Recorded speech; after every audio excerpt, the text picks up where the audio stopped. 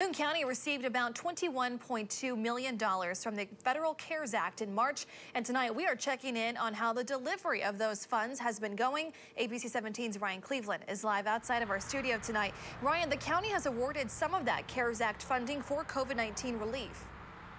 Deb, the Boone County Commission has awarded about $2.9 million in CARES Act funding for COVID-19 relief since the pandemic started.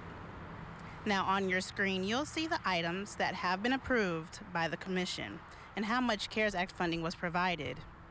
Now the county has a CARES Act portal that allows health care providers, schools, businesses, and others to apply for financial relief.